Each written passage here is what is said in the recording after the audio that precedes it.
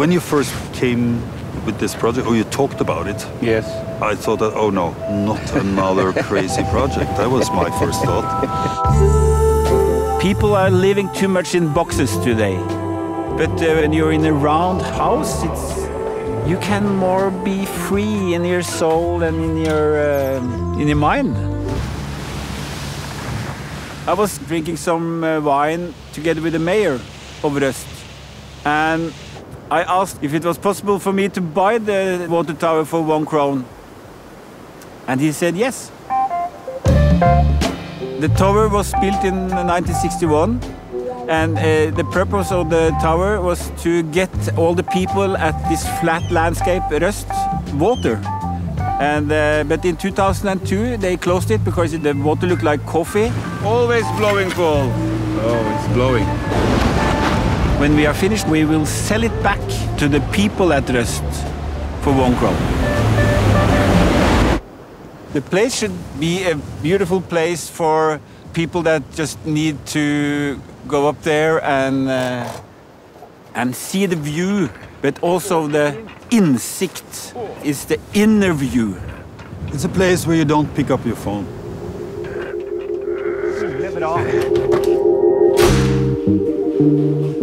I noticed when I've been inviting friends over that the whole experience is more intimate and the whole room kind of encourages social interactions in a whole different way.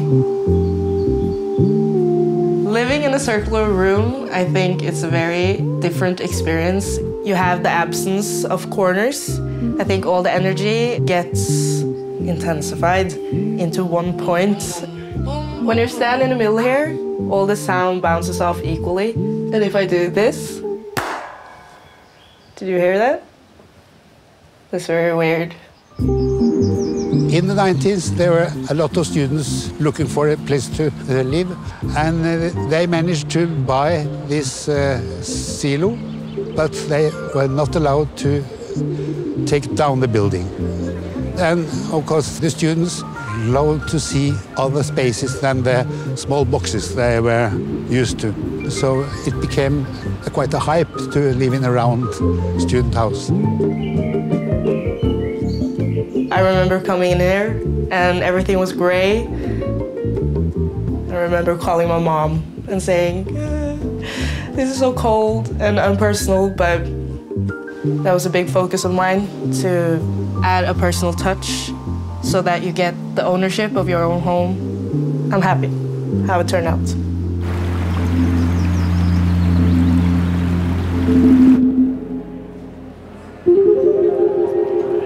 Welcome to Kunstilo. Yeah, I was like, wow. I was looking to the ceiling. I was like, wow, everybody is nice. So amazing. Most people are coming into the silo hall and then they, everybody. It's like to sleep in the bus.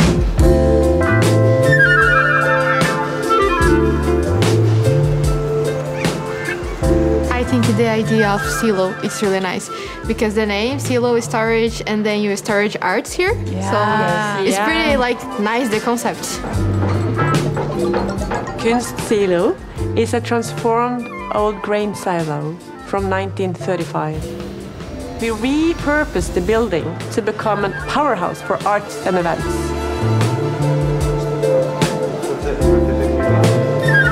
The collections, color-based, they are so good. The colors are in relationship to the nature, and they are also direct to the emotions.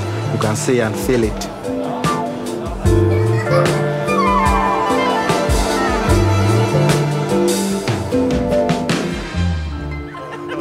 We've even had one wonderful man asking his wonderful girlfriend to marry just recently at the rooftop terrace.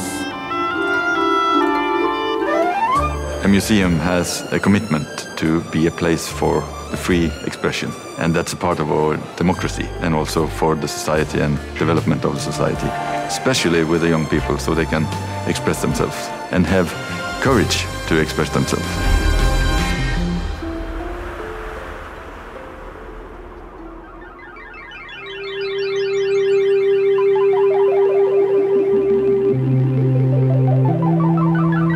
We are in Neptune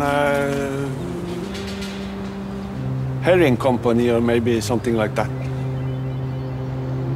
The factory here was built in 1910, and they produced herring oil and herring meal, and the smell was terrible.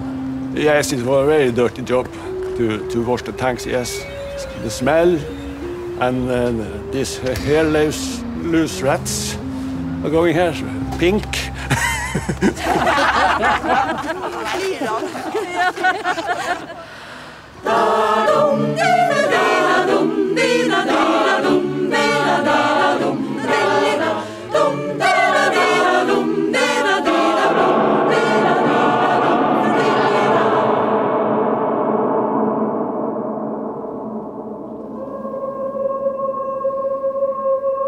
I think when people enter these tanks, it's like to enter a dome or a cathedral.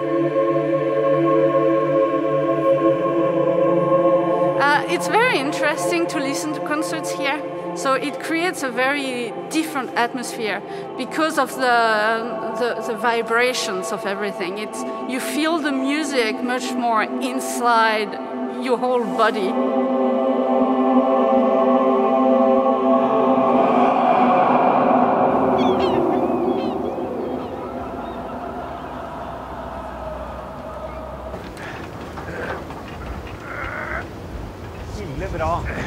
You know, it has been 60,000 liters with water here. Yeah. And now we have given it a new life. And then people can look at it as it's something beautiful or something useful. And, you know, houses need people, people need houses.